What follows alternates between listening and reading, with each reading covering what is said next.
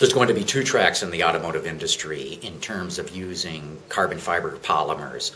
An incremental approach and an all-in approach like BMW is doing with the i3 and the i8. You know, whole hog, the whole structure of the car pretty much being from carbon fiber polymers.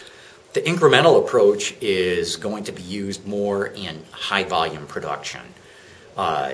Cycle times for using carbon fiber polymers is still pretty slow.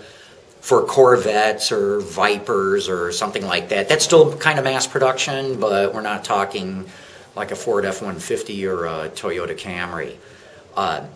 BMW, of course, has gone in with the all-in approach because they're electric cars. Again, very low volume, even much lower volume than a Corvette.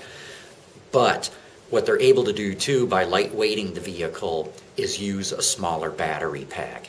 Batteries, as we know, are extremely expensive.